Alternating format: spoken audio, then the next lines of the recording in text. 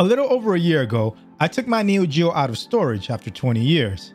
I cleaned it up, fixed an issue I had with it not playing games, and I eventually got to play the games I owned since high school. One of the things I wanted to do after reviving the Neo Geo was to build a custom arcade stick, but I didn't really have the time.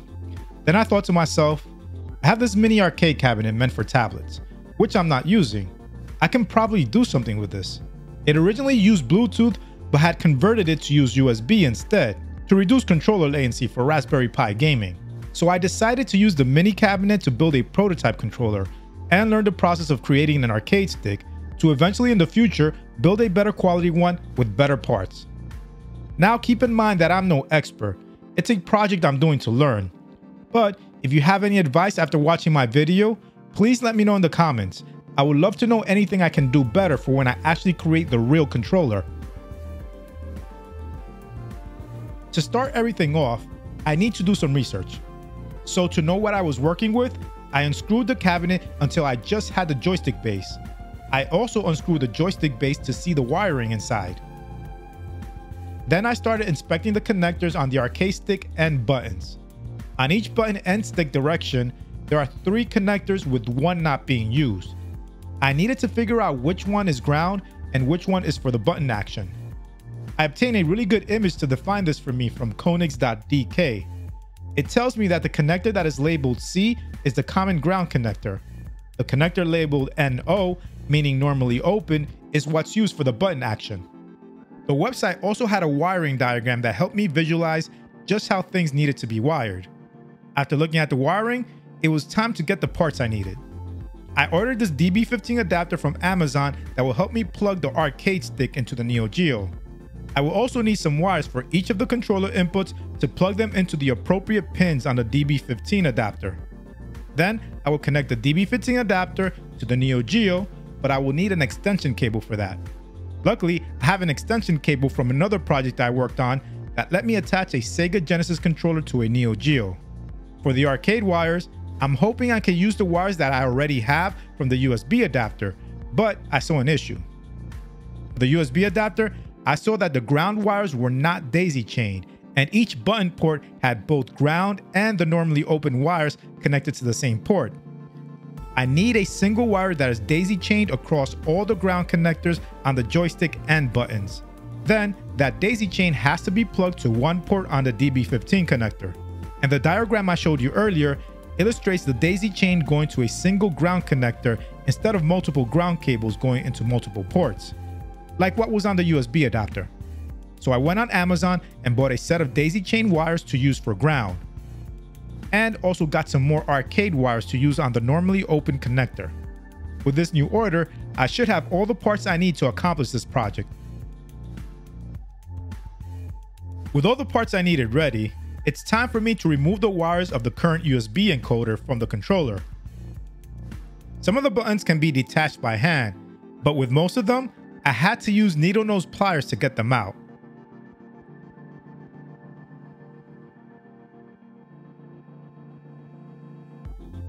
After getting the button wires out, I'll move on to the joystick wires. The wires on them were actually soldered, so I couldn't just pull them out by hand or with pliers. I needed to get my soldering equipment for these. I also needed to create more space to be able to get to 2 of the soldered cables. Removing 2 buttons from the controller helped with that.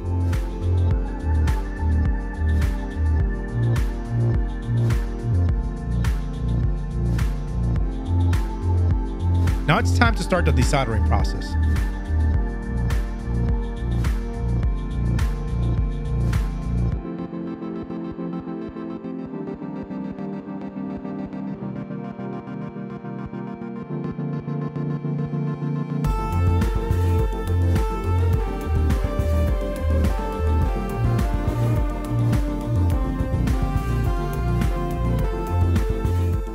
After I'm done desoldering, I'll clean up any extra solder on the connectors by using some desoldering braid.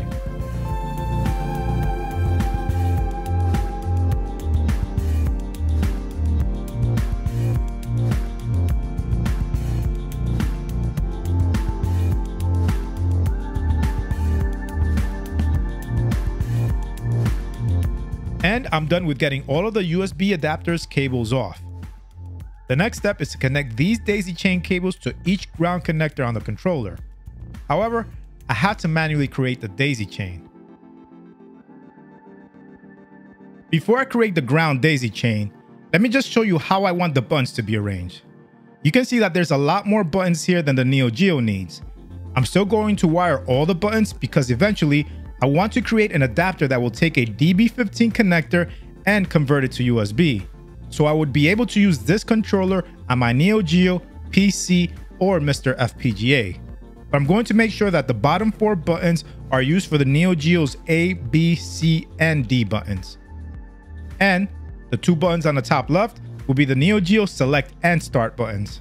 The rest of the buttons will be wired for other button actions that the Neo Geo will ignore, but games on PC like Street Fighter 2 will make use of. I'm not worried how the button arrangement will affect PC gaming because I can always remap the buttons on PC. This will primarily be a Neo Geo controller. So now, onto the ground daisy chain. When I purchased the wires for ground, I had thought that either the wires would already be attached to each other or that I would be able to easily attach them together. This was not the case at all. What I had to do was to cut off the ends of each cable and attach them to each other manually. For example, here's a cable with one end I stripped off, and now I'm removing one end of another cable. This wire stripper I currently have is really bad and made this process more difficult than it should have been. So after stripping off the wires from 2 cables, I would tie them together to create a link in the chain.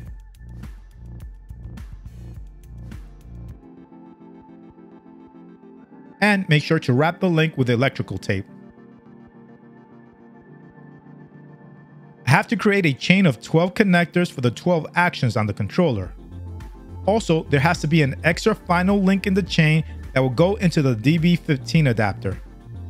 So now, I'll just continue until I have the full daisy chain ready.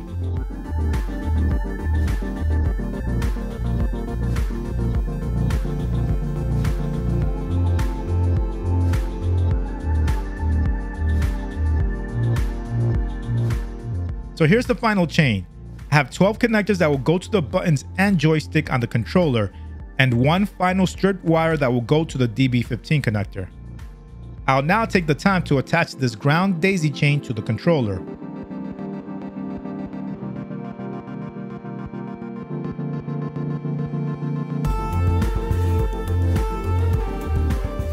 I'm done.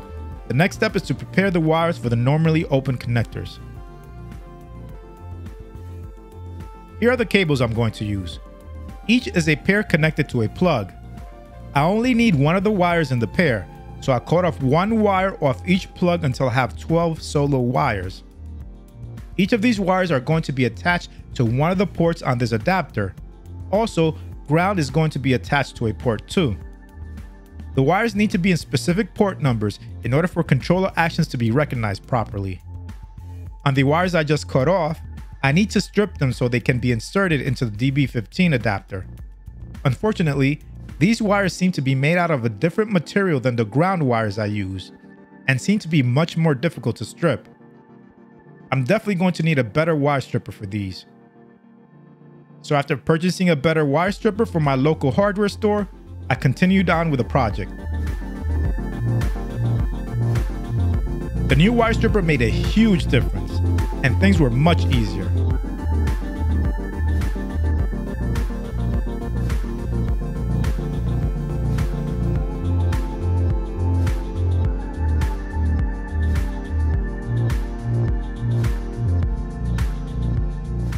So after stripping all the normally open wires, the next step is to plug them into the controller. I'll refer to the image I showed earlier to remember which connector they go into.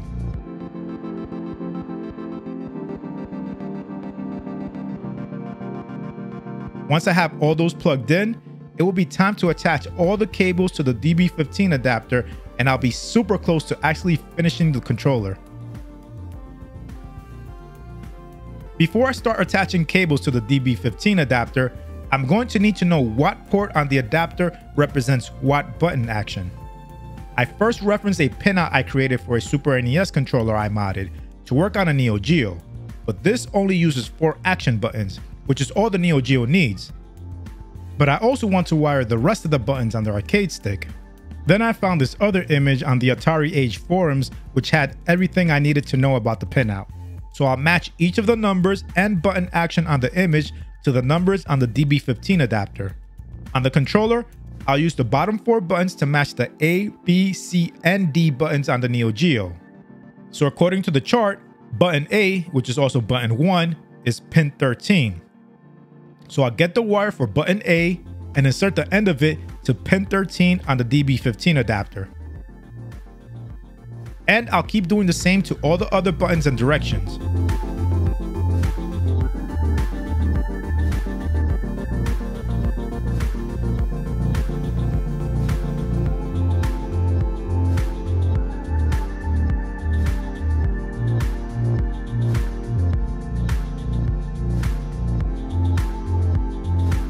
I'm done.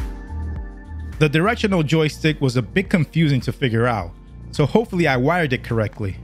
I guess we're about to find out. Obviously, this DB15 plug is not going to reach my Neo Geo, so I'll just use the extension cable to fix that. Then put the controller back in its housing. I seem to have trouble closing it completely. It looks like the DB15 adapter prevents the enclosure from fully closing. Since this is a temporary project, I don't mind that it doesn't fully close. I'll test it out as is. So the moment of truth. Here I have my Neo Geo with Samurai Showdown. I'll plug in the joystick and turn on the system.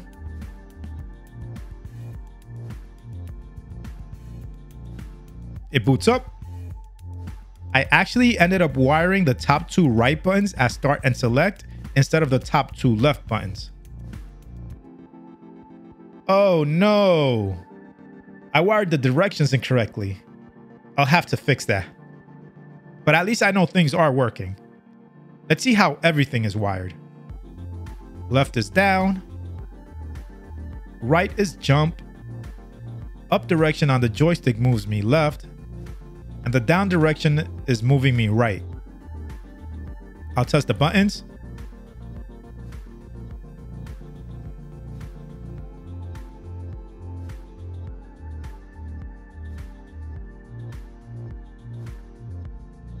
And they do what they're supposed to. These do nothing. And this is pause. So things are working. I just have to fix the joystick directions. I'll do that right now.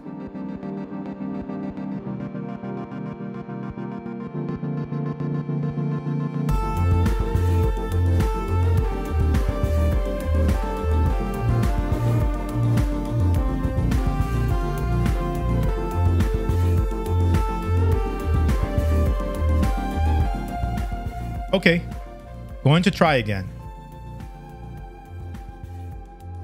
And the directions are fine now. Everything is all set up, so I'll just play some games now. A big issue with the controller right now is that it is not weighted and there are no rubber feet at the bottom to help keep it in place. So the controller keeps moving around while I'm using it.